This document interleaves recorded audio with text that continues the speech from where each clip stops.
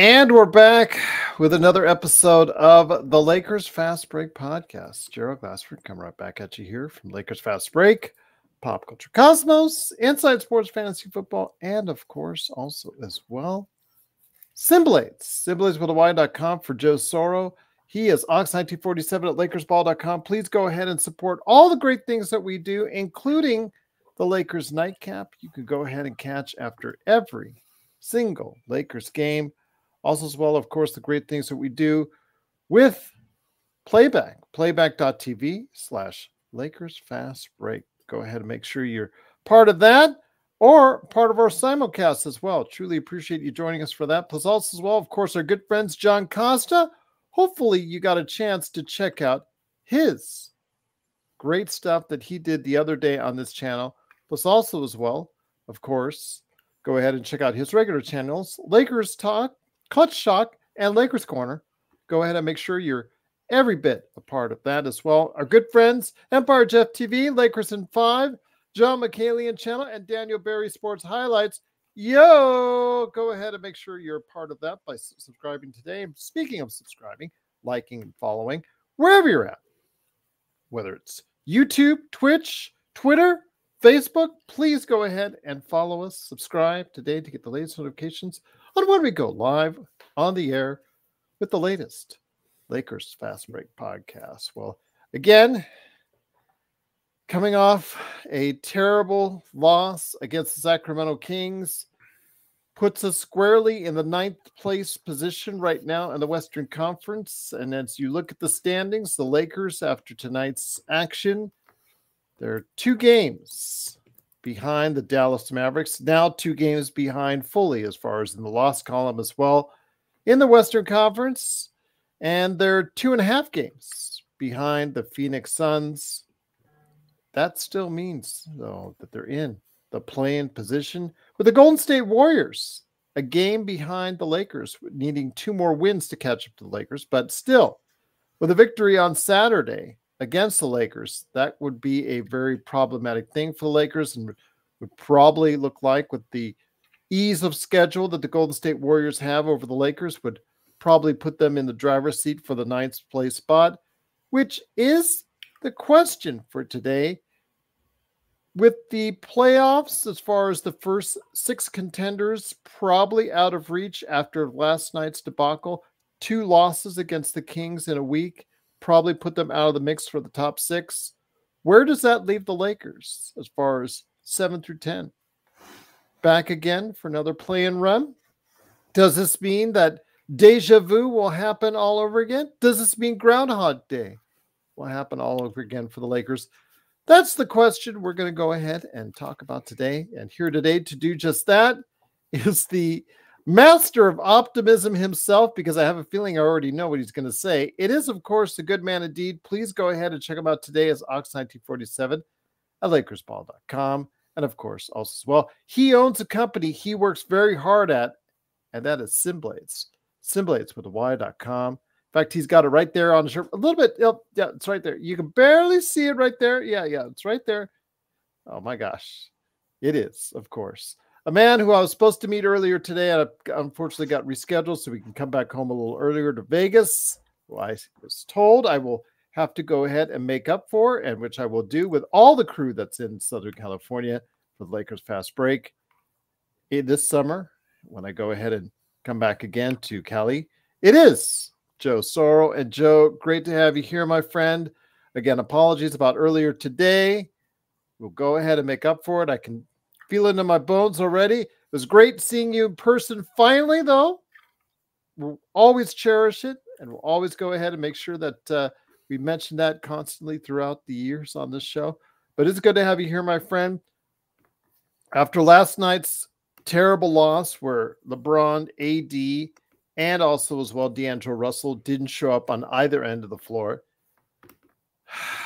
Very frustrating, because this topsy-turvy, up and down roller coaster ride for the Lakers doesn't look like it's going to stop.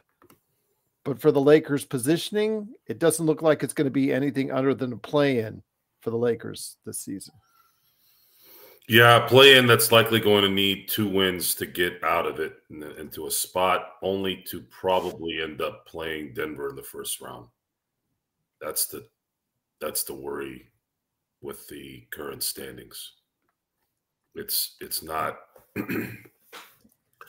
They have to go on an unprecedented run here, and it has to start with winning the next 4 games.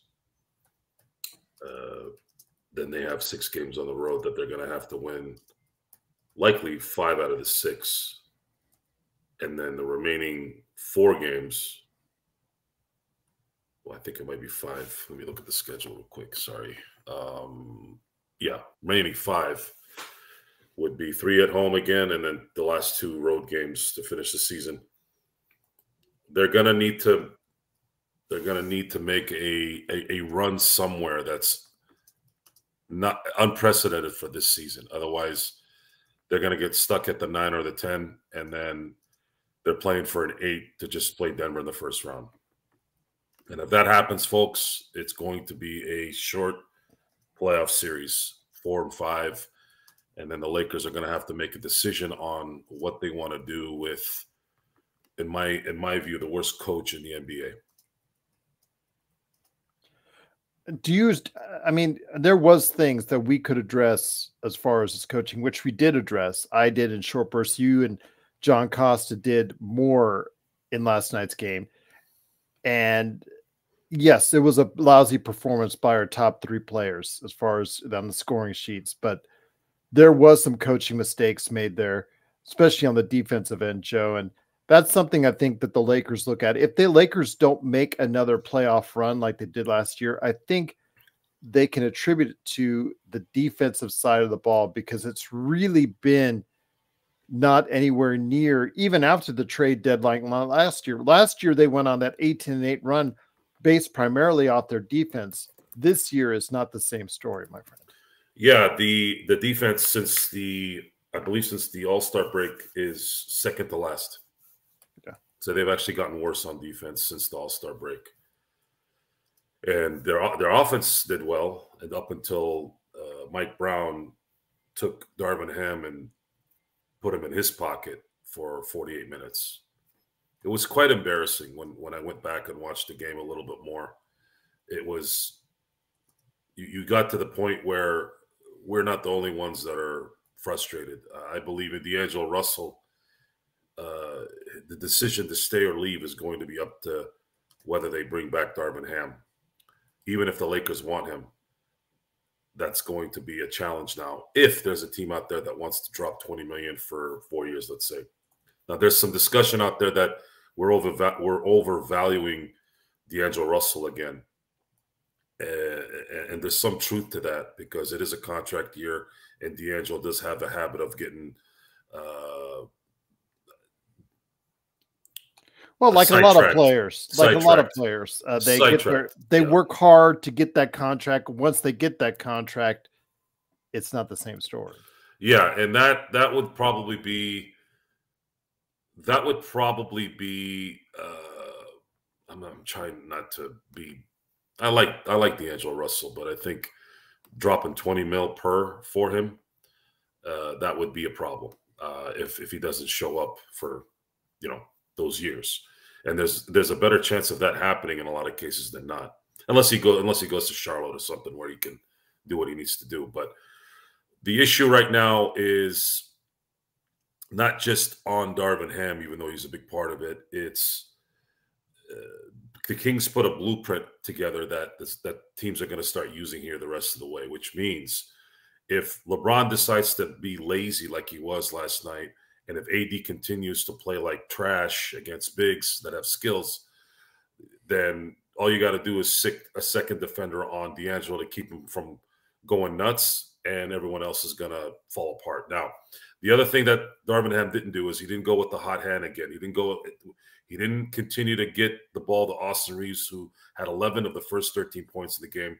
He didn't keep going with Rui, who was on his way to having possibly a career game.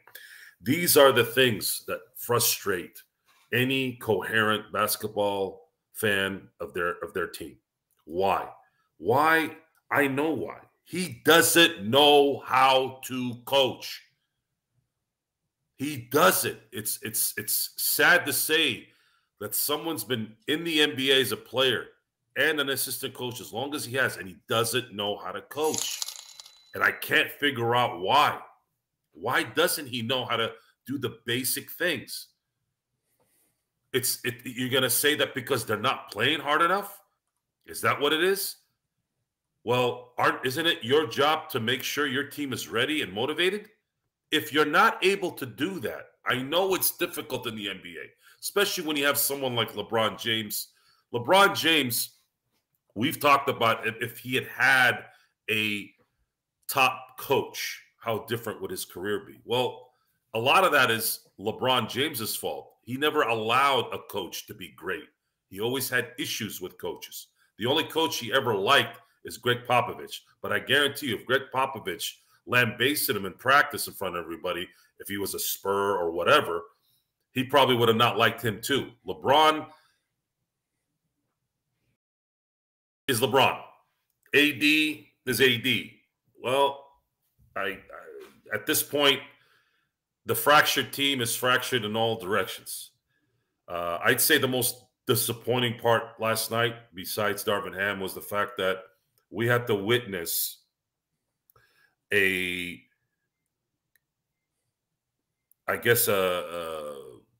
what's the word I'm looking for here? Display of futility. Let's just use that phrase. By Anthony Davis versus the three best big men in the NBA when they're healthy, of course. So Joel Embiid, Nikola Jokic, and dominating AD Sabonis. Sabonis is 10-0 against Anthony Davis. Embiid is 7-1. Jokic is 7-0 the last 7 games he's played against AD. What does that add up to? 24-1. Oh, I should say 1-24. AD has lost 24 of the last 25 games against those three bigs. That's not bad. That's atrocious. So you combine that, and you combine the second worst defense in the NBA, and you combine the fact that the Lakers, in my eyes, I know there's probably another one, someone in Detroit, someone in Washington.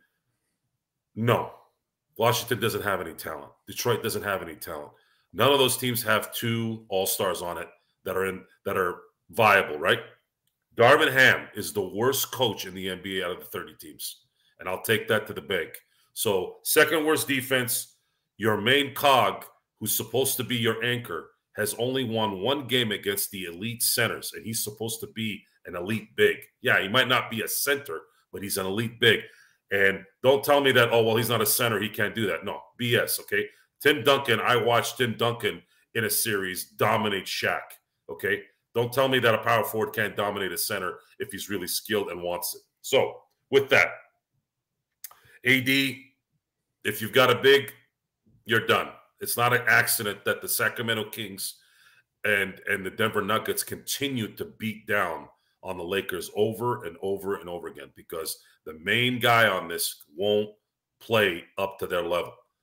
And then just bad decisions, bad mojo, not enough depth. It's just not gonna work. And the future is bleak because I don't really have a lot of confidence in management to turn this around. LeBron James recorded himself listening to R&B music on a freeway. That's your leader. That's the response to losing last night. Him recording himself thinking he's Al Pacino in Heat, driving at night with music.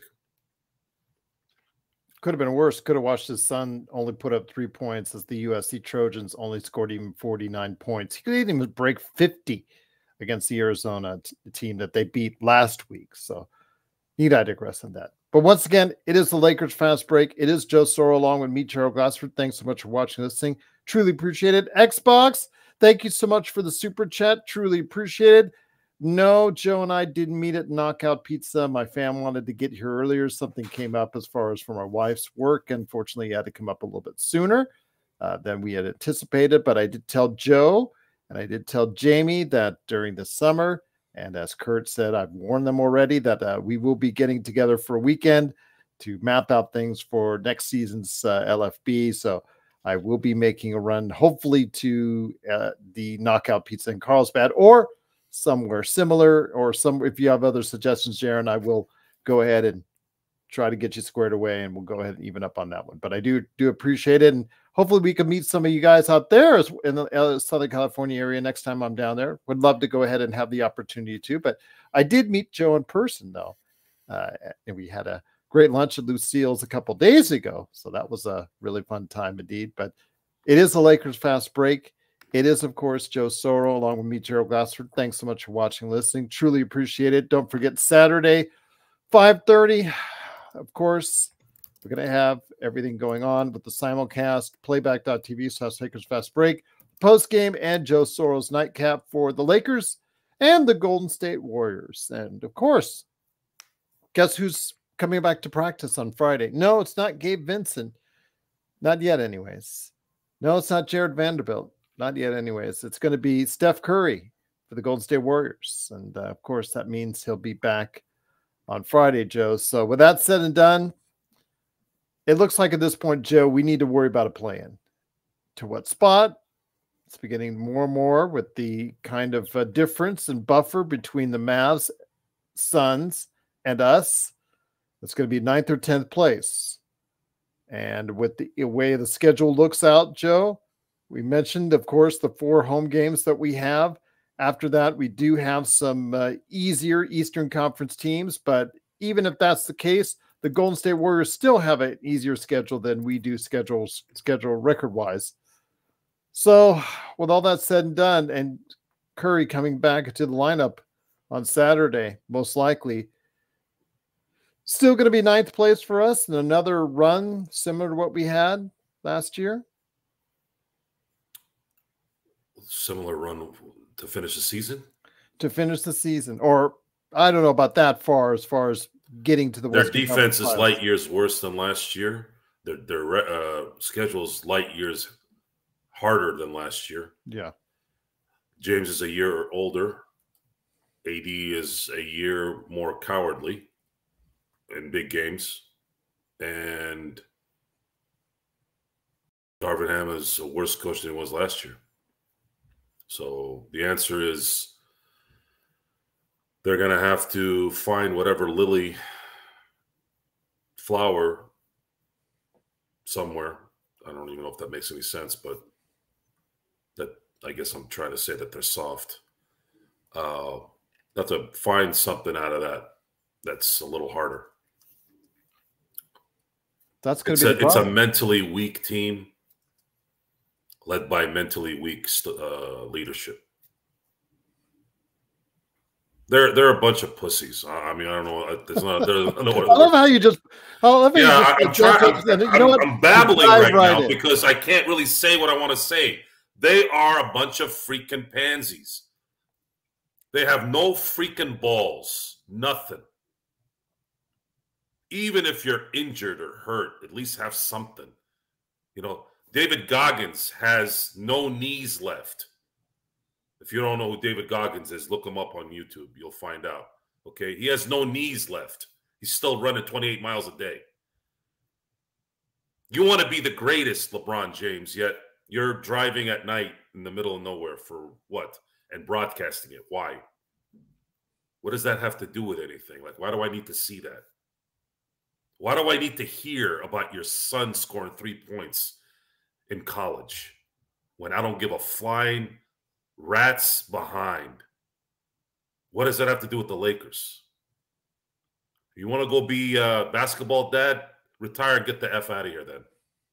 I don't give a shit. I don't care about any of this. I'm so sick of just I don't want to go on a diatribe about how much I can't stand people sometimes because it's not fair. There's a lot of people in here that I don't know that I do like. But I don't have patience anymore for nonsense, and that happens when you get older. That's why you become more ornery. That's why everything gets worse, because you start to learn the nonsense. When you're a young kid, you kind of take it in stride. You don't know any better. But watching guys that are making $50 and $60 million a year not be able to and have this kind of talent, not be able to do at least the basics. You know, Dirk Nowitzki, poor guy, man. You know, Dirk Nowitzki used to play his ass off, and he lost, and he lost, and he lost. He won an MVP and lost in the first round, but he was playing his ass off. And he never, ever showed any kind of non-leadership in those runs. If there was ever a time in my life where I was happy for someone, even though it meant my team losing, it was Dirk Nowitzki in 2011. The run he made without really having a second star on the team, just really good players. Jason Kidd had been past his prime at that point. I don't count him as a star on that team. Tyson Chandler wasn't necessarily a star. He was a very good player. Jason Terry, good player. The fact that he ran through Kobe, even though Kobe had no cartilage in his knee at that point, but he ran through Kobe in a sweep.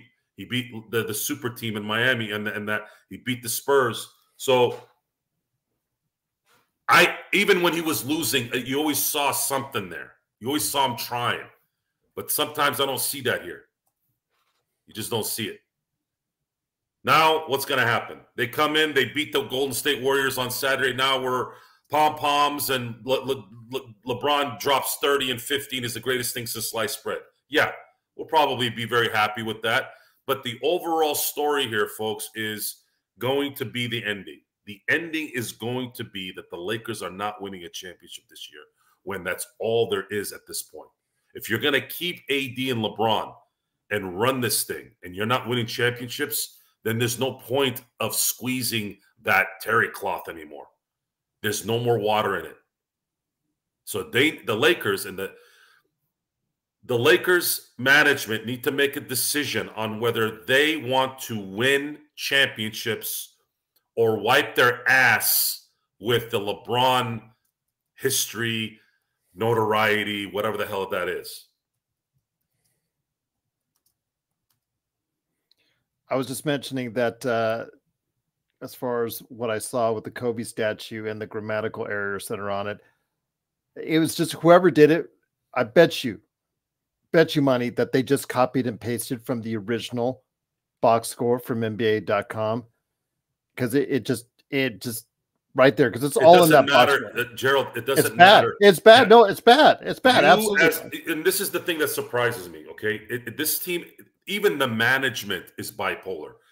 When they came out with I believe it's the Walter K. Brown Trophy, which is what used to be the Stanley Cup version of the NBA championship. They used to pass that to the new champion, like they did in hockey in the NHL. They created the W.K. Brown Trophy to commemorate the 5 NBA championships in Minneapolis and the championship in 1972 for the Lakers, because the Larry O'Brien Trophy wasn't instituted until 1975. The first team to win it was the 75 Warriors. So from then on, that was what the trophy is. Before then, it was the Stanley Cup version of the NBA. They did that and made a really beautiful trophy, gave credit to all those teams, all 6 of those teams that won it. Then he had beautiful banners, 5 of the Minneapolis Laker banners, and then they redid the LA Laker banners. And then of course the jerseys were reconfigured as well. And you go there, and I saw it when I went to the Pau Gasol jersey retirement ceremony. I'm sitting there like, this was great what you did. Whoever did this freaking knew exactly what they were doing. Then you go to Kobe's statue, and it was completely butchered. Not just the writing. Jose Calderson. Not just the writing. It's the statue itself. Yeah. Kobe's arm looks like it's about a foot too long. His face looks like it melted. It's not even this. It's not even the same head. Now, was this a DEI hire? Someone had mentioned that, by the way. That wasn't my thing. I thought I started to laugh. Who hired this guy? Were they trying to meet a quota? Were they trying to save money?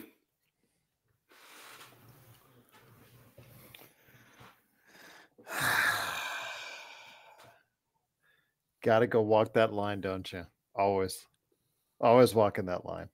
It's just a bad job. So I would imagine, my guess is that whoever created that many years ago in the first place and typed it up there for the final stats on that box score screwed up, originally, and then you laugh and you paste. put your hand over your face,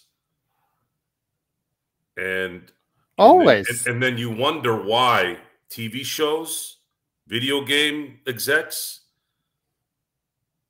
movies, why have they sucked lately? I'm about talent. Why do I get irritated when I keep hearing about somebody's kid who's not good enough? What is this? Charity now? This isn't a YMCA. Let's pick the guy that wants to play a little bit more because he can have a chance to play, okay? I'm about talent. I don't give a rat's behind about any of that other garbage. And that's why this is the way it is. It's that mentality. I'm about talent, okay? If I'm going to hire someone for any job, I want talented people. Talent. If you're forced to hire someone who's not talented, go play a tape of Dana White when someone tries to tell him what to do. That's what you should be saying. And I'm not particularly a big Dana White fan. I think he's obnoxious. But there are times where when someone tries to come up on you and tell you how to run your business, that's what you need to tell them. And there's not enough of that. There isn't enough of that.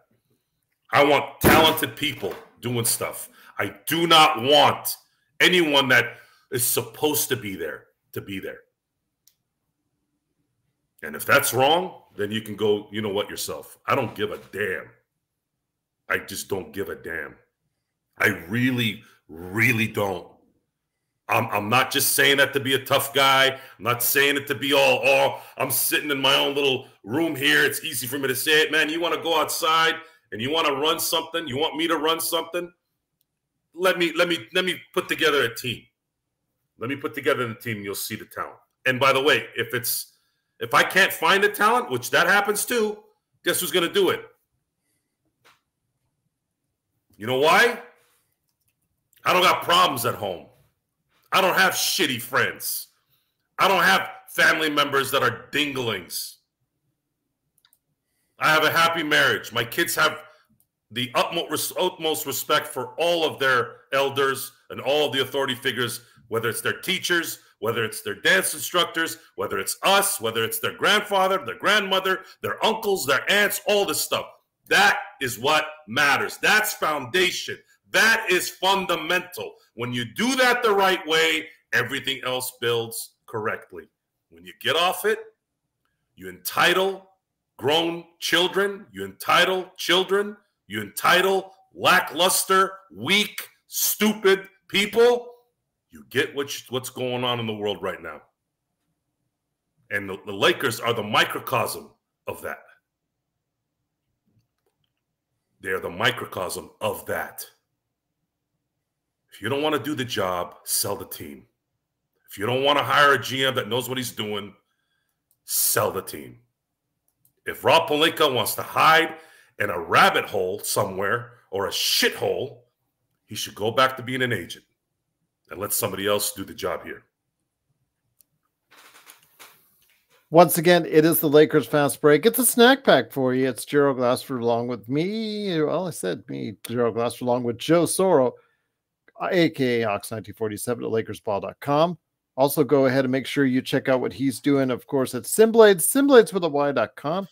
So, Joe, it is looking more and more like, with the 2-game buffer, 16 games left, or less than that, I'm sorry, that the Lakers will probably be in 9th or 10th place in the Western Conference. And I share your lack of optimism as far as how far this team can go as compared to last year. Last year, there was a lot of momentum created by the Lakers after the trade deadline. Things were looking a little bit better for them as far as, especially on the defensive end. We have still not, as you saw last night, solved our rebounding problems. Our perimeter defense is still absolutely putrid. Yeah, there's still lots of issues here. We are shooting better. I will give the team a lot of credit for that. They are shooting substantially better since the start of the season. They are. But still, when you're playing that bad a defense and you know the playoffs, defense is really what it comes down to for a lot of these teams. That's going to make all the difference in the world for the Lakers. And matchups, aside, the Lakers, obviously, they haven't played well against the Nuggets. They haven't played well against the Kings. It's going to be harder and harder to find the matchups that they can find to their liking coming up in the playoffs. Or even the play in. Well, yeah, it's not. It is a matter of talent in some degree. That D'Angelo and Austin, unfortunately, are not good defenders. Even if you did have good coaching and maybe a worthy bench. But then again, if you did have a worthy bench, let's say of Vando and Gabe Vincent, you could probably put those guys in certain instances to help with defense. But they don't. Take a little more than that, unfortunately. But they don't. They don't. Again, it's they're chasing a rabbit they're never going to catch. Unfortunately, that's just what it is. They're trying. I'll tell you who's trying. Rui's trying. D'Angelo's trying. AD is trying. He's just not good enough, apparently. LeBron is trying, but he's also trying to figure out how to not die too.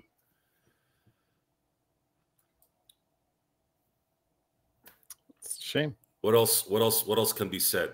It's as bipolar a team as I've ever seen.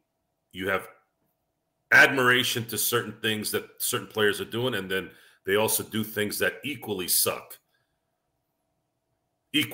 So you're watching. I'll use LeBron again as an example. LeBron will get to the basket. He'll dunk from the dotted line. He'll do all that, and then 2 plays later, he'll do an entry pass straight to AD when the guy is all over him. Why? Why does that happen? That's the question. Why? Why are you going under screens, going over screens when you should be doing the other way, depending on the situation, the other way around? Why does that keep happening? We didn't want the Kings in the paint. Why wouldn't you want them in the paint? These guys shoot the lights out of the freaking building. That made no sense to me. Were you worried about Sabonis scoring 40 points? So be it. Let him score 2 points. It's better than 3. Instead, you leave Harrison Barnes, Murray. Fox didn't even have really like a dynamite game. Didn't have to. Murray and Monk was not as good as he was when he was in LA. But the way Sabonis played against, Sabonis looked like someone had mentioned this. I don't know who it was, but I got to give him credit at least. Sabonis is Jokic light.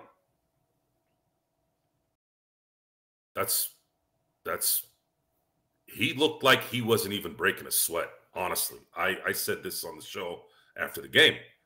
He looked like he was barely moving. He barely had to move. It's quite embarrassing. If that's how he was going to play, AD has the athleticism to work around that, doesn't he? Yeah. But then he's got to have ganas. He's got to have desire to do it. He's got to want it.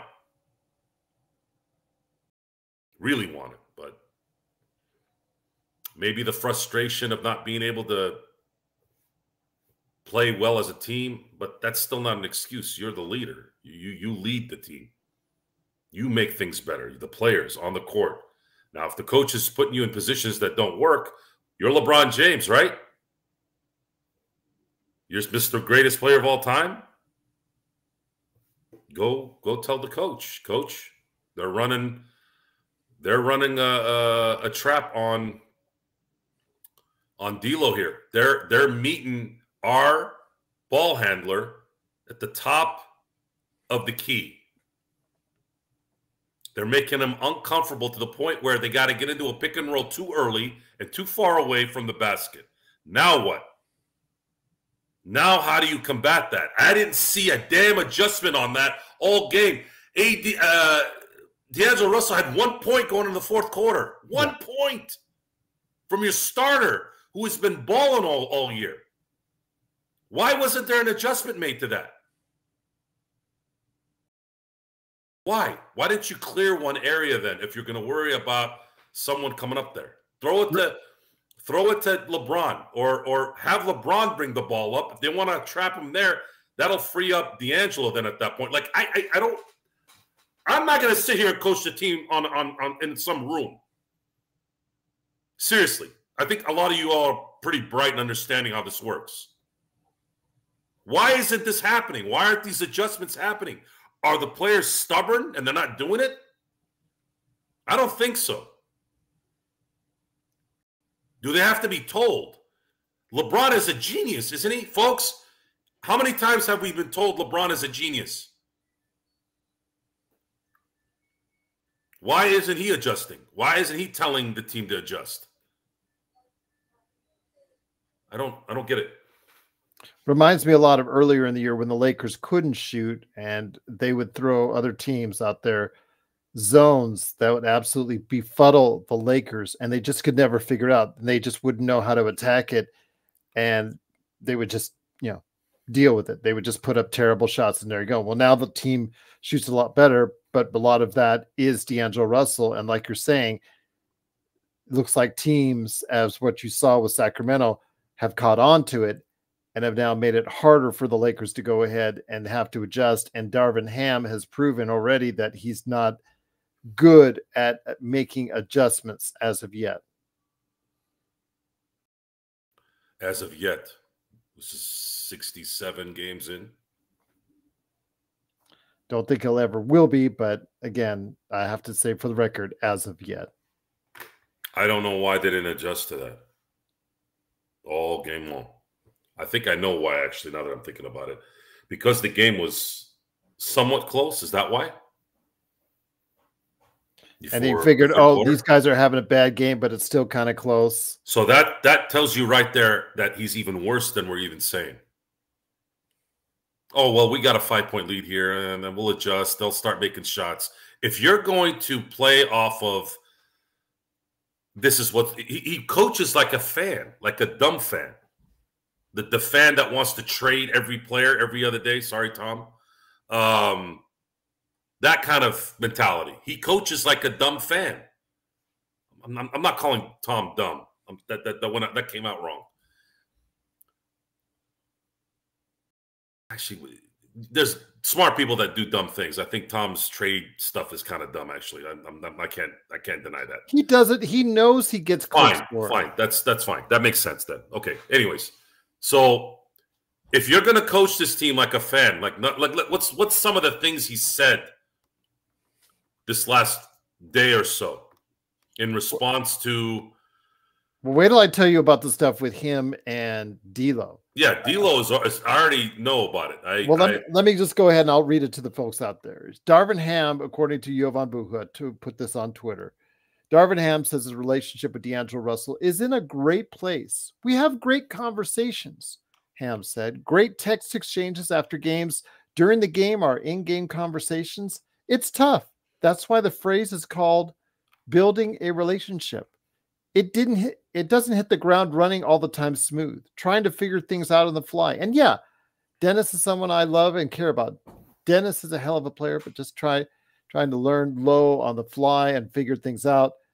Then he added, for him, I don't know why he said Dennis is a hell of a player, but just trying to learn low on the fly and figure things out. It was weird how he phrased that. So maybe he was talking about something else as far as, no, it seemed to be all. Schroeder have to do with anything? It was added on to the D'Lo conversation, so I don't know why he added that. That was weird. Then for him, the beautiful thing about it, I think that caused the difference in where we were then and when we are now, is our ability to talk and be honest with one another, and our ability to really take accountability with one another. It's two grown men both caring about winning, both trying to help one another figure things out, and who both want to get to the level we know we can get to. But in terms of he and I think we're in a great place right now, Joe. I'm sure he would agree. I don't know what the Dennis part was for in there. I don't know. Maybe he meant D'Lo. See, he's getting his hip point guards mixed up. The one he had before and the one he has now.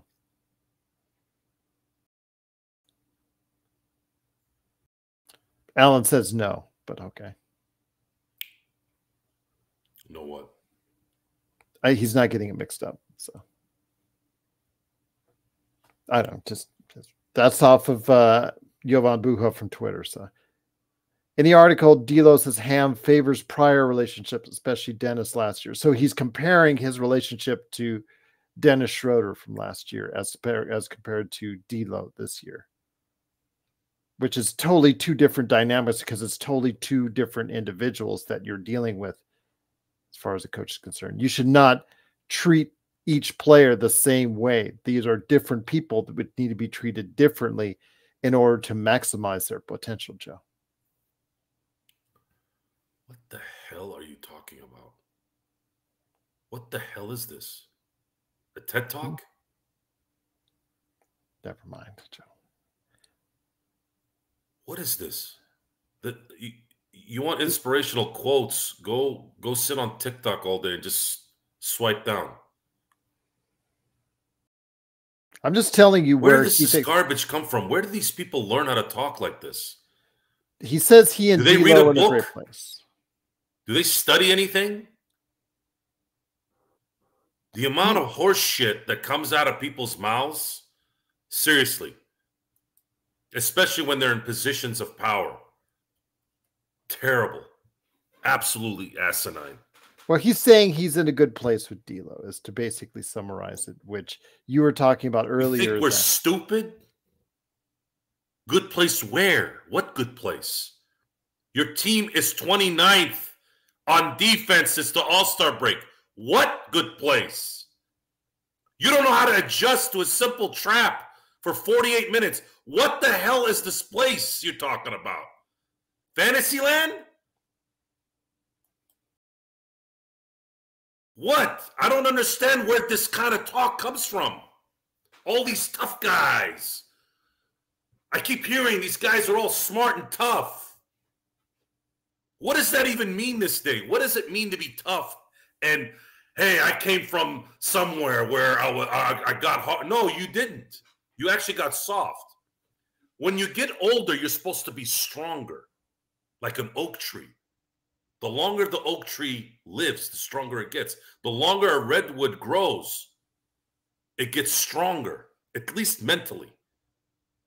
Instead, these guys all turn into tulips the older they get now.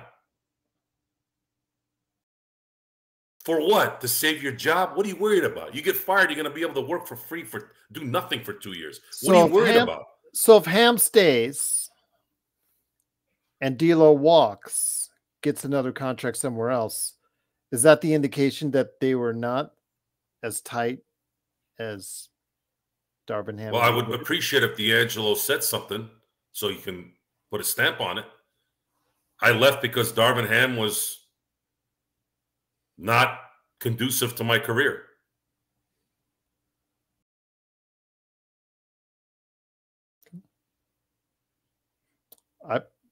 I'm not saying differently. You lose D'Lo for nothing, you are a stupid organization. Just like Stone said, trade this guy. You risk losing him for nothing now. It's bad coaching. It's bad GMing. It's bad ownership. It's a bad organization. It's a fractured organization. It fractured itself when they didn't have to.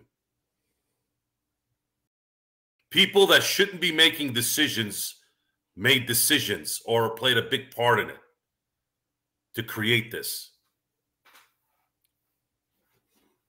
because when you win, sometimes arrogance starts to creep in. Oh, we're the guy. We're the shit. We can do what we want now. No, no. What did Tom Brady say when it came to championships? They asked him, "What's this? What's your favorite championship?" He goes, "The next one." And when Julian Edelman, this is before he won his fourth Super Bowl, when Julian Edelman asked him, well, "So we're chasing Montana," he goes, "I'm not chasing Montana." He goes, "I'm chasing Jordan."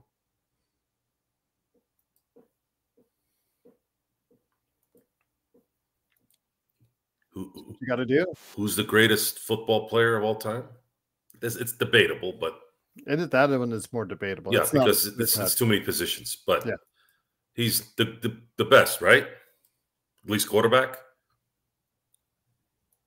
You want to be the best ever? Certain people. Truly look at those who were the greatest, who were dubbed the greatest. What did they do to be the greatest?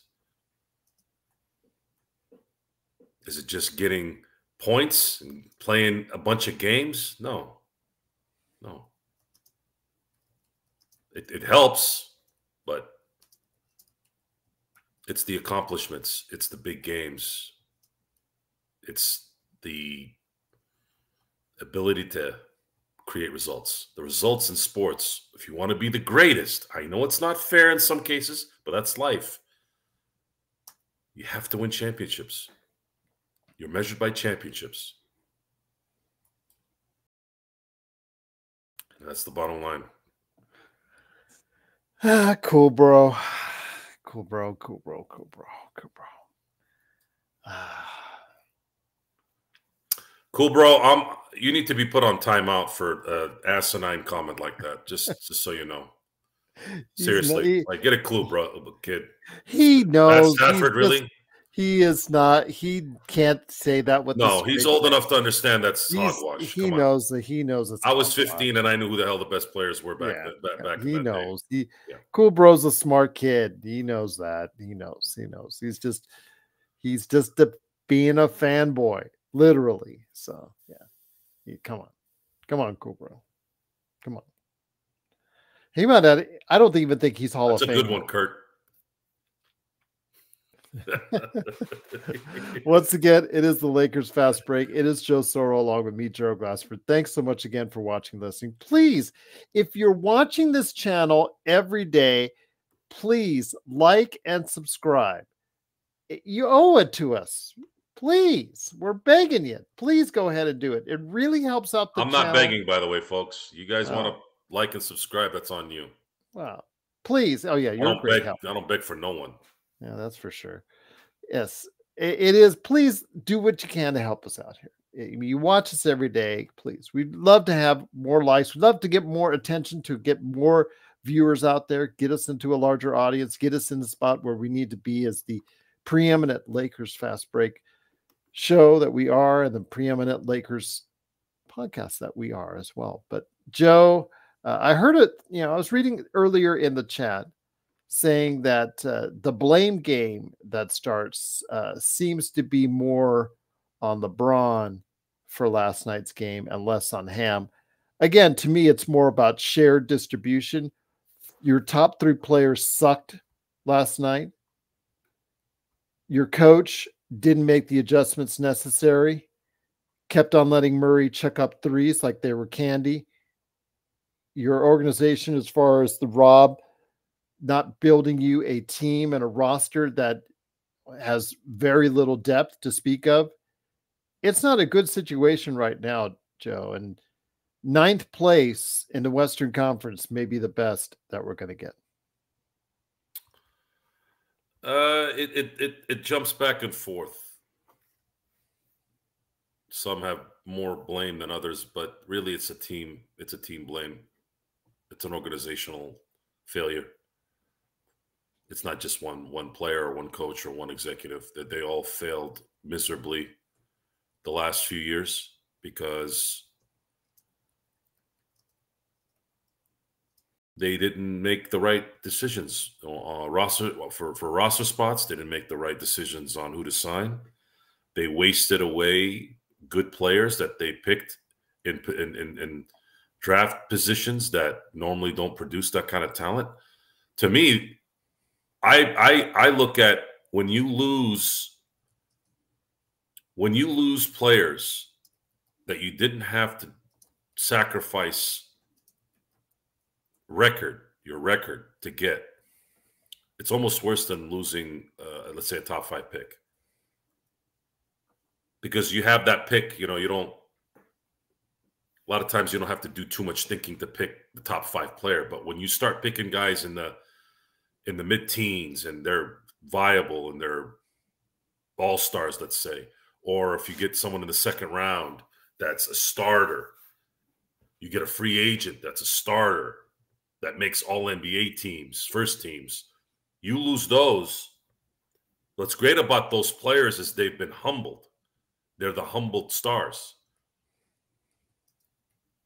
And those are the that's the glue on good teams.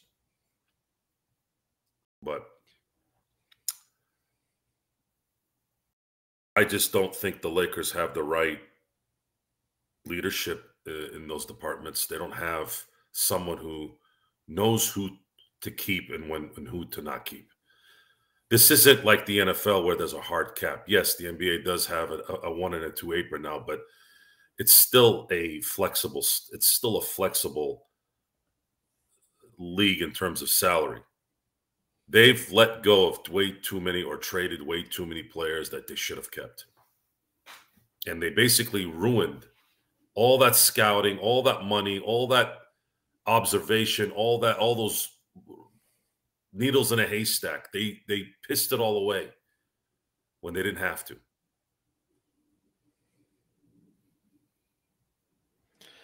It's disappointing, Joe, that we come around to this again. Lakers fighting for a play-in seed. We thought things were going to be better for this team, but ultimately they haven't been. And a lot of the fingers. No, I'm not going to say that. I know the end here. We come back after a few wins and we're like, yeah, man, maybe they can, they can do it. This does not look like it's going to be a happy ending. No, it's zero chance. Zero. Even if they get out of the play-in, they got to play Denver in the first round because they're not going to get out of the 9 or 10 at this point. No, there's no way. Not. There's no way. They'd have to go on an unprecedented run. And until I see that, I'm not going to buy into it. So now, on top of the fact that you got to play 2 extra games to even get into the playoffs. So now you're playing 85 games this year, counting the championship during the in-season tournament. 85 games to get an 8th seed, only to get your ass beat by the champs.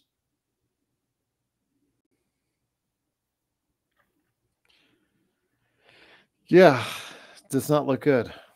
Does not look good for the home team. But well, we'll be back on Saturday if they win and say, yeah, AD's cool and D'Angelo scored 30 points. Yeah. No. Yeah, well, I guess. We've made enough observations to start seeing patterns. Patterns have already started forming where AD will go 27 and 25 against Naz Reid, but against Domantas Sabonis, it's not looking good, my friend. Not for a guy who supposedly, when you've been hearing all the shows and whatnot, will probably be, if everything falls right because of the 65-game rule, he'll be the league's second all-team, most likely. Sure. Behind Jokic. That's where he'll qualify. Has he played like a second-team All-NBA center? Sure. Against 25 teams. There's 5, 3 to 5. Well, Embiid is not going to make it. Sabonis is if I was voting for if I'm voting for the 3 All NBA teams, I'm putting Jokic at 1, Sabonis at 2, and AD at 3. AD Seems at this fair. point in that, but it's a positionless because they had to accommodate everyone. Yeah, right. They had to give the certain guys. Oh well, I want to be on all NBA teams so I can get my supermax so that I can complain about not being able to play. Why do I have to play so many games then? You have the goal to say that. I'm not saying you or the people in the chat room, but I've had people say, "Why do you got to be like that?" I'm like, "Why you got to be like that? $60 million and they're complaining about playing 82 games a year? Motherfucker, you better than take a pay cut then." We've had this discussion before. You guys spoiled little jackasses. That's why. You want to make your money and not play as many games. Screw you, man. Seriously. That's an embarrassment. Somebody told me that, I'd be like, what are you nuts? It is disappointing. It's not disappointing. It's worse. It's pathetic. And not enough people are saying it. Too many kiss asses, too many soft, freaking, whining, garbage leaders. Leaderless trash, every angle and every corner of the world, especially in sports.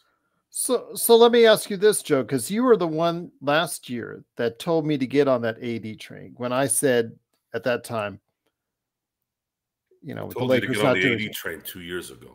well, and I did, you told me that, and I said, well, maybe they should consider exploring trading him at that time. So I did. I got on the AD train with you.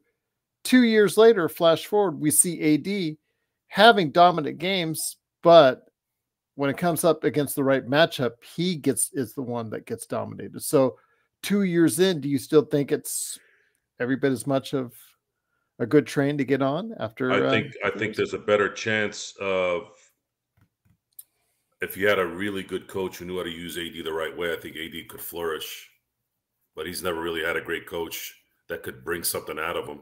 I think that matters. You don't think Vogel could?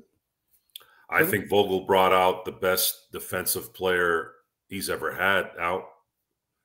AD, I know that his 2017 season is considered his best season. 18, I believe as well. There's no better 19, season. 20. There's no better season than 2020. And I don't think it was a coincidence that because he got injured in 2021 in the playoffs that they faltered. Frank Vogel was the perfect coach for Anthony Davis. If he had Frank Vogel for 10 years, I'm positive that AD would be a 2 or 3 time defensive player of the year. That was Vogel being handed AD was like Andy Reid being given Patrick Mahomes. Is the perfect player for that philosophy that they had. And just coincidentally, he had guys like Caruso. He turned Kuzma into a really good defender when he was struggling on offense. That's KCP, true. really good defender. Of course, Rondo helped a little bit too because he's nuts, which we all love Rondo because he's nuts. And for some weird reason, he turned into Ray Allen from 3 during that run. This doesn't get discussed enough. He wasn't missing in Game 6 from 3. It was freaking amazing. So are you hoping, because I know Stone said he would not like to see the OKC Thunder play the Lakers.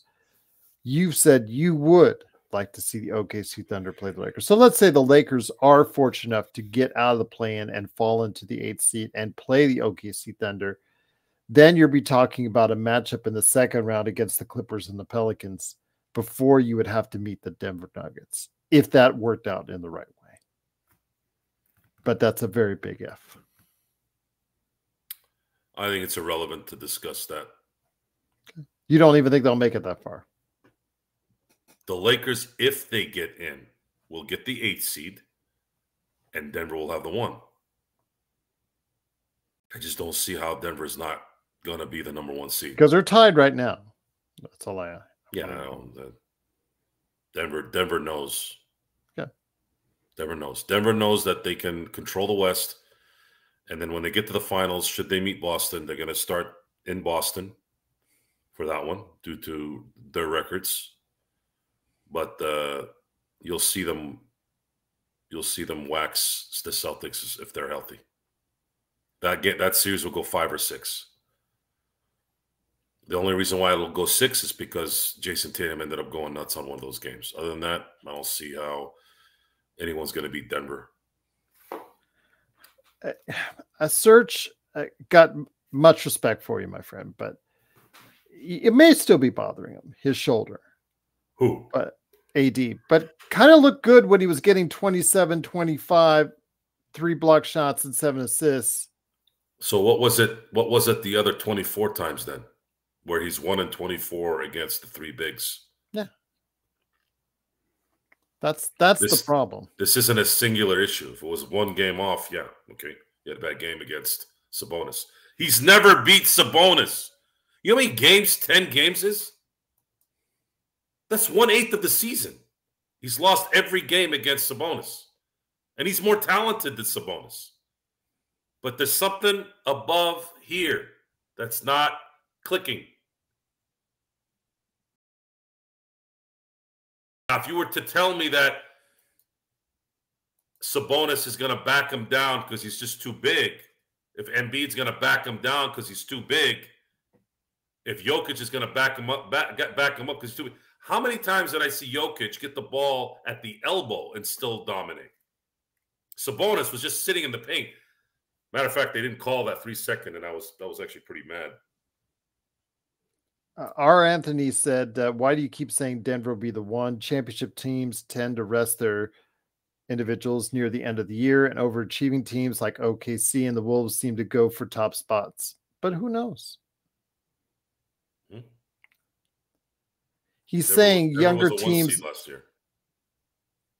Denver was, yeah, but he's saying, why are you saying Denver will be the number 1 seed in the Western Conference this year? Because they won it. They've won 10 of the last 11 games. You don't think they'll shut it down, close the end of the year, and lose the 1 seed when they can get it in the next 15 games? Why would they shut it down now? The Western Conference is tougher than it is last year. No, it's not. Minnesota being a top 3 in the conference? You don't think the Western Conference is tougher? They got weaker. I disagree with you. How? Memphis was a shell. Minnesota with that cat? Memphis was a shell of themselves. Okay. And Golden State, come on. I'm not talking about the teams Lakers played. I'm talking about the Western Conference as a whole. No, they're not better than last year, in my opinion. All right. I'm not scared of Oklahoma City. I'm not scared of Minnesota, and the Clippers are the Clippers. Then what? Okay, Phoenix, Dallas. Only a Booker comes back. New Orleans. What's Booker going to do? The second he's in a big game, he's going to freaking flail like a dead fish. Guys, this is based off history. This isn't my opinion. You want to change my view on this? Change your shit. Stop telling me something is something when it's not. Is it that hard? Everyone's sitting there snickering.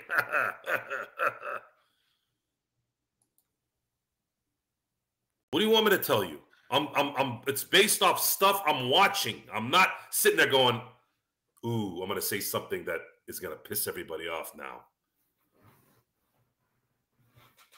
What's up, PMC?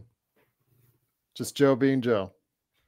Once again, it is the Lakers Fast Break. It is Joe Sorrell along with me, Joe Glassford. Thanks so much for watching. I truly appreciate it. Not a lot. It just I thought last year's crop was better than this year. The Oklahoma City. I think it's slightly better, but Oklahoma City's too young. Minnesota is. I'm telling you, Karl Anthony Towns is probably going to miss the first round, which could be dangerous for them, especially if they play somebody like Phoenix. And then you got the Clippers. Is Kawhi going to last? Getting hurt already? You have a point. I don't know what to say anymore.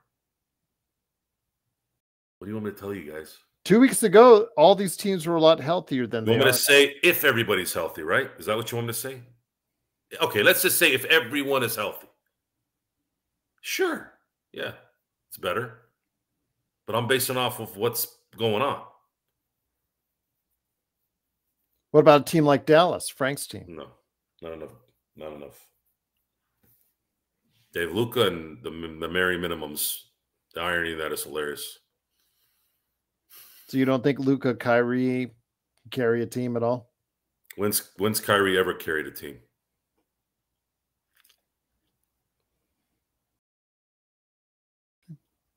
When? Tell me. I'm just When saying. has Kyrie Irving ever carried a team? He played Not by great. himself. He played great in 2016. Sure. Yeah. He's a great player. Sure. But would you say he carried him? I mean, LeBron James in 2016 in the finals, which is hilarious because I always laugh at this. They're like, oh, Kyrie saved LeBron when he hit that three towards the end. I go, LeBron had the most points, most rebounds, most assists, most steals, and most blocks for both teams in that 7-game series. Yet he was saved by a shot. Just like Steve Kerr saved Michael Jordan in 97, right? Or when Ron Artest saved Kobe in 2010. The amount of stupidity and just like eye-gouging things that people spew out of their shithole is it's hilarious in a bad way.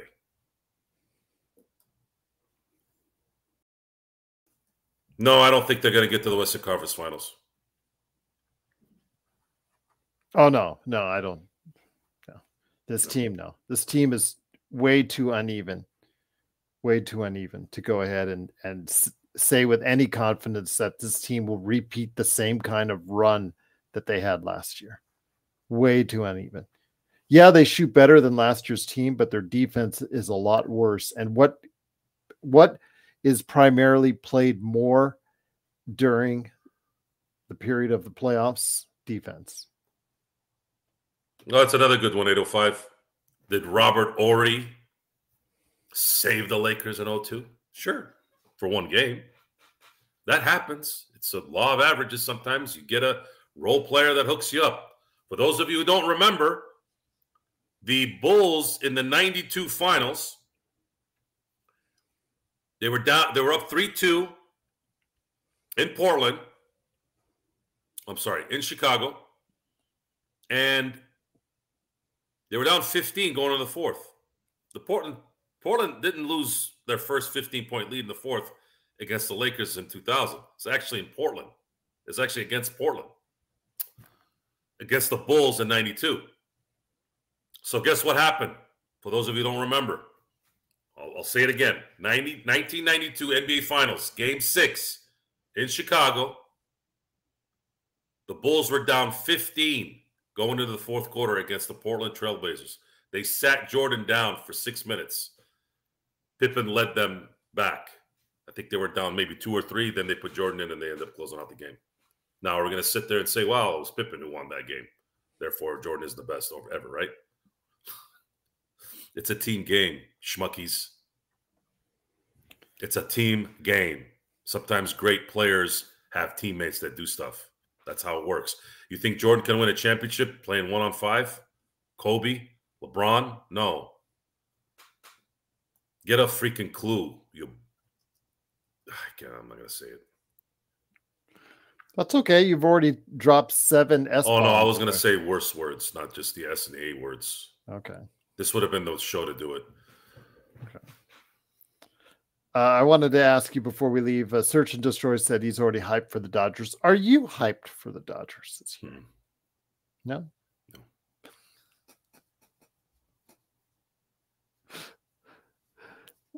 Because of Dave Roberts or because of the team? Mm-hmm. Because of Dave Roberts. Yeah.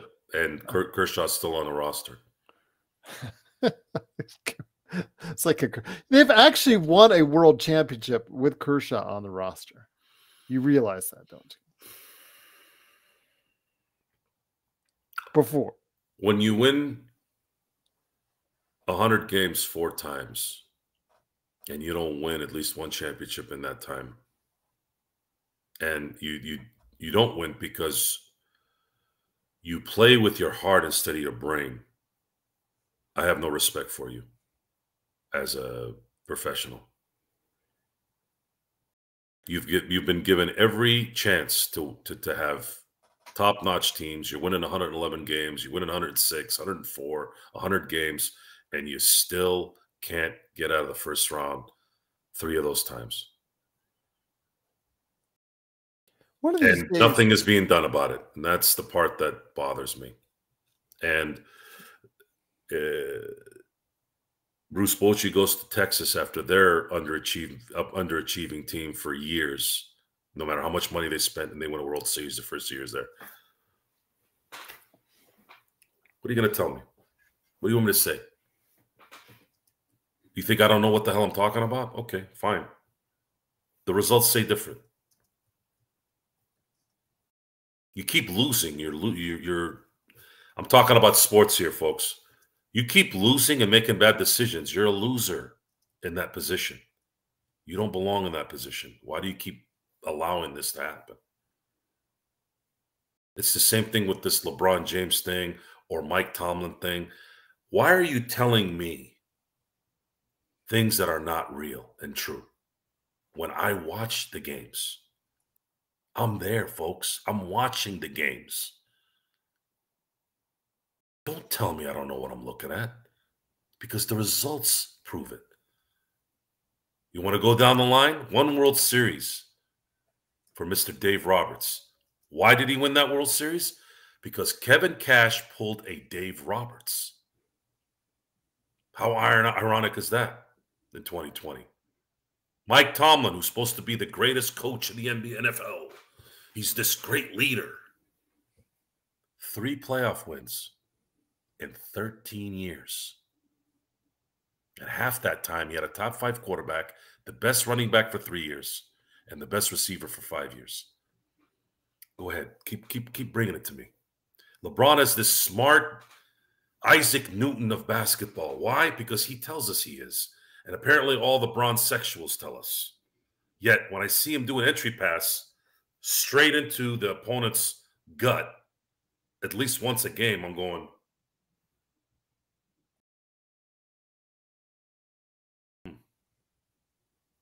but when he does a wraparound pass in the corner to Austin Reeves at a very difficult angle, that gets there. It's sometimes the simple passes that elude him. Is that what you're saying? would you say you can tell the difference between a mistake and a continued bad decision? Yes. I'm going to use an analogy. You're really going to love this. Oh, here we go. You ready, guys? It's going to get deep here. Can't wait. Someone who's unfaithful, someone who's married, let's say, has a significant other on the side for, let's say, 5 years, puts that person up in an apartment, buys them a car, buys them clothes, all this stuff. They get caught. And then what's the response usually after that? Oh, I made a mistake. You made a mistake for 5 years, every day, buying houses, buying cars, buying clothes for that person? Now, let's look at the other side, the mistake. You have too much to drink at a party. You say some words to someone. They say some words to you. All of a sudden, you have a mistake night. You see the difference? Does that make sense? We're all human. We make mistakes. Get it? But what's the difference between a mistake and bad decision making? It's this big. There's a difference. Once again, it is the Lakers Fast Break. It is analogies and story time with Joe Sorrell along with Gerald Glassford. Thanks so much for watching and listening. Truly appreciate it. Interesting that would be, cool, bro. And I'll leave it at that on your comment up there. Okay, 05. Oh my gosh, this is going in a direction I'm not sure I'd like to go down, but it is, of course, Joe Sorrell. Joe, my friend, looking forward to whatever we can talk about tomorrow, because I know more Lakers stuff will always come up, but it has been a roller coaster of the season. Unfortunately, the Lakers, they're in a spot not very enviable with a whole lot of teams they're looking up at and not a whole bunch of time left. And Of course, we do have 4 straight home games. Do you see 4 straight home wins coming up for them? 3-1 seems to be popping into my head. Okay. Yeah, 3-1. Even though they'll, like you said, be The favored matchups, in the all 4. matchups with these 4 teams are pretty good. The Lakers match up very well with all 4 teams. Yeah. So I'd say 3-1 is probably likely. 4-0. If they ever needed to win 4 in a row, this is the time. Yeah. Because that 6-game road trip is going to be a butt kicker. With 2 of the, with actually 4 games involved, 2 back-to-backs. It's bad. It's a bad road trip. It's worse than the Grammy trip, especially this late in the season. Whoever did the schedule for the Lakers really stuck it to them. Probably the same person that copied and pasted that box score on Kobe's statue. Good one. So funny. No one wanted to offend anybody, probably, right? In December, I took pictures. You know what it is? You know what it's like? I'll use another analogy. Actually, that's not technically true. We say that wrong. Analogies, comparison is really the word. It's like someone who writes an email with grammatical errors, but you don't want to tell them that they spelled 10 words wrong when it's supposed to be spelled correctly.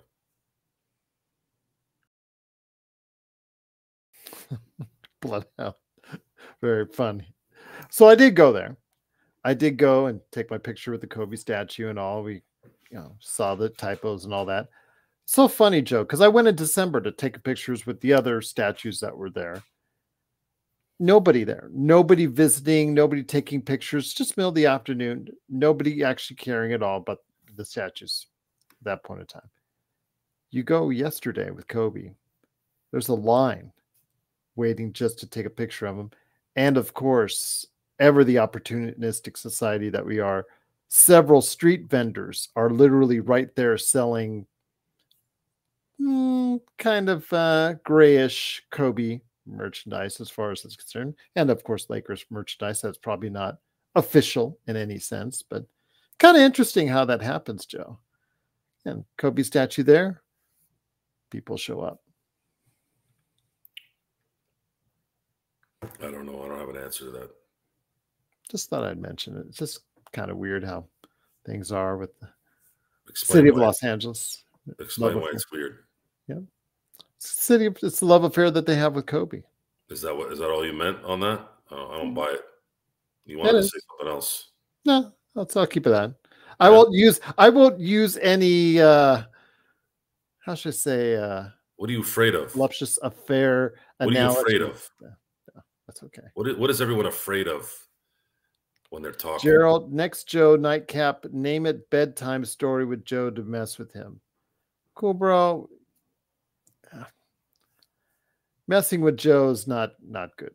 It's not good for my long-term health. He drives me nuts anyways.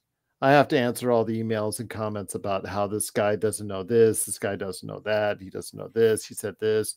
But conversely, there are dozens and dozens of comments and letters that say how much they love Joe and love everything that he does. So props to you, my friend. Props to you on that. Darren says, I know Inglewood, and that ain't it. Serge says, well, thank you. Very kind words, Serge. Very kind indeed. And again, it was great to meet Joe finally in person. We'll be trying to do something.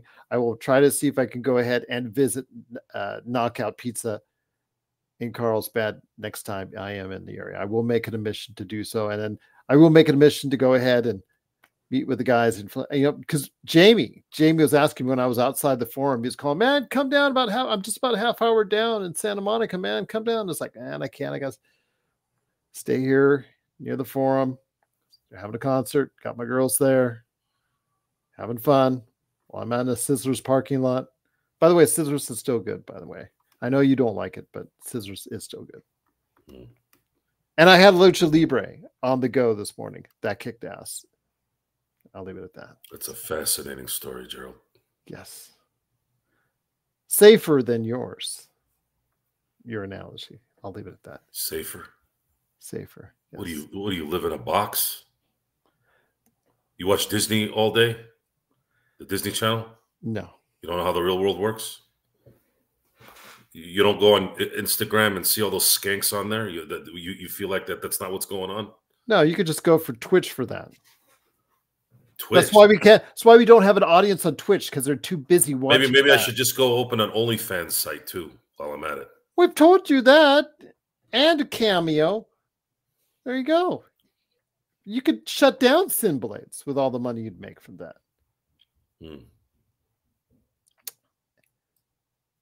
Current Affairs, Sizzlers, the restaurant chain. It's good. You'd like it if you go. Lucha Libre, best food there. Best food in San Diego, in my opinion. Although Joe has mentioned some good places as well. So, yeah. I will end Joe if he does that. Go to OnlyFans. Okay, guys, explain this to me. I can honestly say this with all of my might. Here we go. I've never gone on OnlyFans. Is it only for people to do porn garbage stuff on it, or is there a pod, like, is there somebody cooking on there or something? We don't know this. Is it just we don't know. We don't know it's OnlyFans. Sorry. Skanking it up. Is that all it is? Okay. Is it? Am I talking to myself? Joe says, what are you afraid of when referencing speaking your mind? I hear him, but some people have different sensibilities in class. But do you, Joe? Seems you have stands. I have sensibilities, but sometimes you got to turn the volume up because people react to the volume going up. It's Xbox says it's for fetishes and other stuff. So that's all they do on there. There's no just normal stuff. Celebrities talking about their makeup or whatever. Maybe you would be the first. Rants on command. I'm not a celebrity. You could be on OnlyFans. Why the hell would anyone want to watch me on some tube putting makeup on or whatever? No, you would rant about whatever. About what? That's what this show's for. I told you guys, this is my life outside this is very good. I have nothing to rant about outside this. He is telling the truth on that. Everything is a cause and effect in my life. When I get angry, it's because something created it. I don't go walking around because I had a bad day. I don't have bad days. Kurt says John Cena had an OnlyFans, non-adult.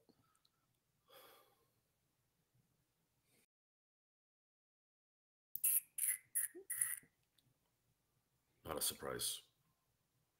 Another revenue stream for Simblades. How?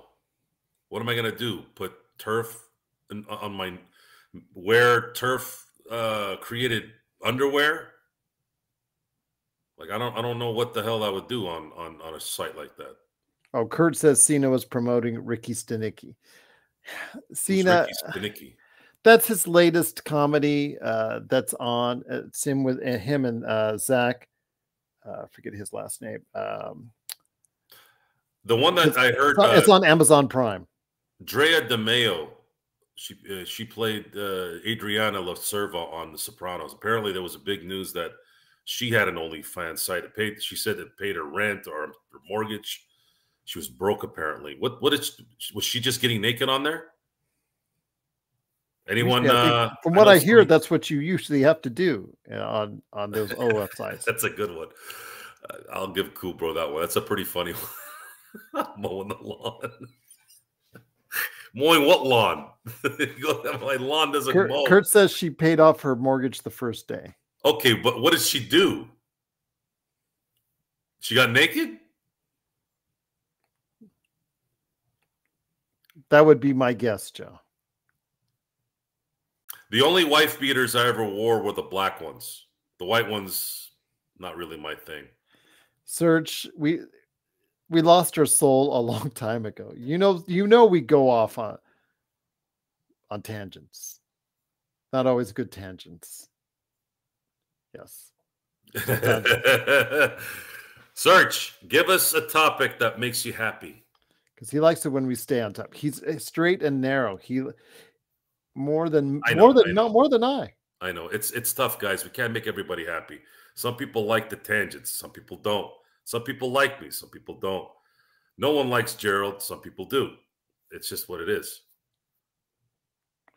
Let's ask Master But Yoda. yeah, Master Yoda. Who's Master Yoda? Talk about these. You know he's a Star Wars nut. No, I mean who's Master Yoda? Like, are you meaning like Master Yoda? Let him have an OnlyFans channel. Yeah, well, we have a couple more days here to marinate in this Laker path of destruction. You got to admit, Serge, we're trying to find some sort of entertainment to cheer you guys up in the time where the Lakers are not having the greatest of seasons. So you got to find things. Look, it's losing makes you go crazy, especially when it's done in a terrible way. I did our Anthony. I did quite a bit up until my early 30s. What'd you do? Play basketball religiously. Oh, nice. Yeah, I played a hardcore. Yes. Really? Yes, especially when I lived in Southern California. I was that kind of one of those guys always looking for pickup. Did you wear knee braces and elbow No. pads and shit? No. Slowed me down. Headbands? No. Losing creates the rants. I don't handle losing very well. As we can tell. Losing festers. It never goes away. Once again, it is the Lakers fast break. Joe and I will hopefully be on tomorrow for another scintillating conversation as best we can. But Saturday, of course, Golden State Warriors, Los Angeles Lakers, and of course, all the great timing in the world. Stephen Curry misses the Mavericks game yesterday, and of course they lose, but he magically should be back for Saturday's game. Any thoughts on that? Are you worried more about Golden State with or without Curry? Because they've been 4-2 without Curry this season. It doesn't matter. Doesn't matter. Lakers beat Golden State with or without him Okay. on a normal basis. Last one wasn't a good one, but that they were due. They were due a win like that. I think the Lakers should win Saturday. That's the game I think they should win. When did you stop playing basketball? Me? Yeah. I've never stopped. I just don't play as much as I used to. All right. Golf, basketball. If I had a choice, I'd play them at least once a week. Golf, you could play probably 2 or 3 times a week if you're probably not having to work as much. Basketball, you do need to go play with people. That one's a little tougher. It's easier to play golf than basketball. Search and Destroy. Great to have you here always. Thank you so much for everything you did. For the chat room, best Lakers chat room that's out there. Hopefully you will have a good rest of your evening and a good rest of your Friday as well. But Joe, any last thoughts before we head on out? I think I've thought enough tonight. Yes, you have. Yes, you have indeed. Kubro says, hey, Gerald, say, no, I won't. No, I will not. That's, yeah. No. What? He wants you to say SIRI so that it will go off on everybody's SIRIs out there. Yeah.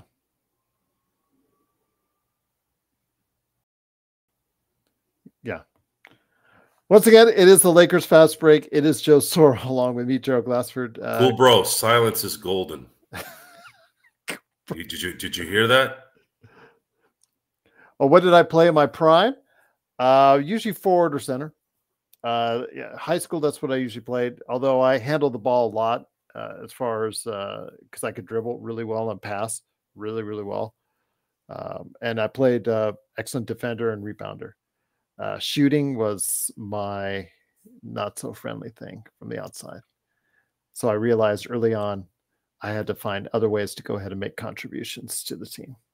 Joe, what's your best Power attribute? forward. I was always a power forward. I was down on the post. Was there ever a doubt? I was. I'd love the turnaround jumper. That was my thing. Yeah, I know, cool bro, but I'm not going to say it.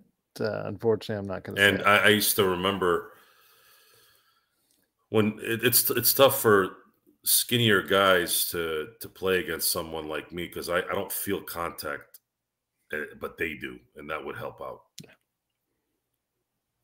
It's what it was. I wish I had a better vertical. I think that's the one thing I wish. Oh yeah, don't we all? The vertical was. I wish.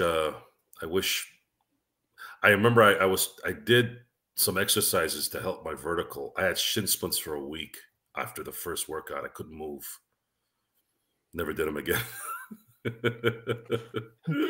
Maybe that's what we should set up an OnlyFans for, a one-on-one live stream, or let's say no, because then you'd have to be naked playing basketball with your balls going everywhere.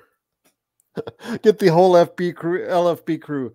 Let's see what we can play a game, pickup game. Gives a new meaning to let's ball out.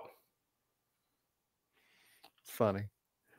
Kurt, my special move on basketball, in basketball on the court, was dribbling and making a move like Magic Johnson, where you fake going into the key like you're passing it off to somebody else. They'd have their head turned, and then you go up for an easy layup, or you then make another pass to someone else. So, Joe, what was your special move on the court? Elbows, headbutts, turnaround jumper.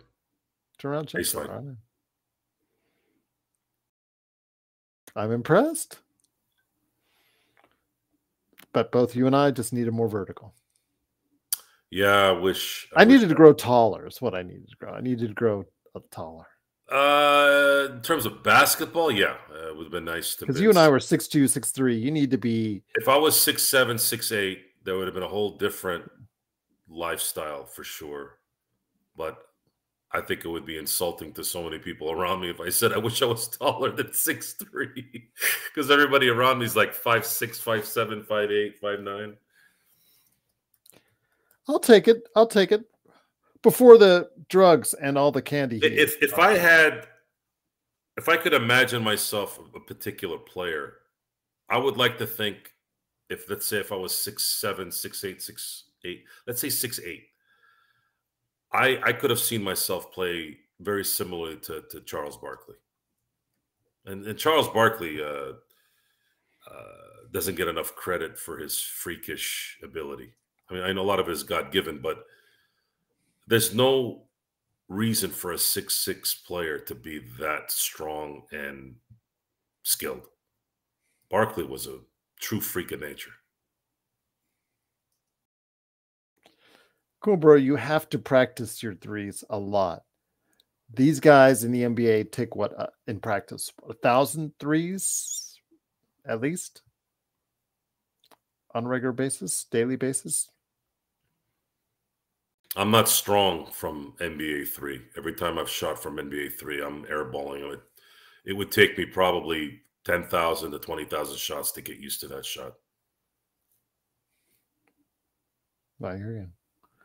That's a very tough shot indeed. But it is the Lakers fast break. Truly appreciate you walking down memory lane for Joe and I, and truly appreciate you joining us. Again, we'll try to come back tomorrow with another good show in for you. Joe has no more thoughts before we head on out, as usual. So we'll just go ahead and shut it down from here. But again, join us. And if you haven't yet liked and subscribed, please do so to help us out. It really does help out the channel. I know that all the YouTubers say they do, but YouTube tells us it really does help. So please, if you can do it, and if you're doing it already, thank you so much for doing so. If you're on Facebook watching us, like Felix is, big shout out to you, my friend. Then go ahead, please follow us there to get the latest notifications on when we go live on the air. Gerald, you'll be happy Tristan Vucevic is playing for the Wizards. Yeah, you remembered. Yes, when he splashed all that water all over me. Yes. And it's interesting to see some of the interesting things to see here in the NBA. Like, for instance, almost half the team on Charlotte is now ex-OKC Thunder. Yeah, and that Scottie Pippen Jr. actually has found himself, Joe, as the starting point guard for the Memphis Grizzlies. Surprise, surprise, surprise. Who? Scottie Pippen Jr., the guy who didn't even make our roster or get one of our two-ways this season because he just could not shoot the basketball. Of course, we had, Jalen Hood-Schifino as our budding rookie point guard. Very nice. Yeah. But yeah, Scottie Pippen Jr. is even playing minutes and JHS isn't, and I'll leave it at that.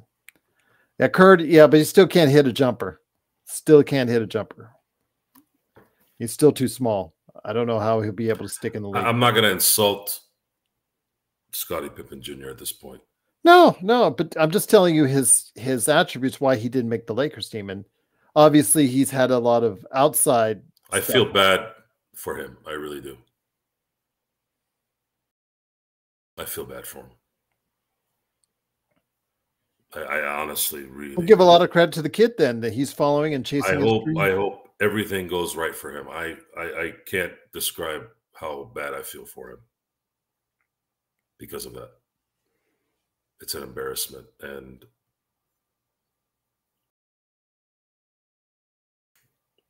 we'll see. I mean, he's getting a showcase now because of all the injuries to Memphis. So we'll see what happens. By the way, Gigi Jackson, excellent second round draft pick, which the Lakers could have gotten as well. So yeah, another one.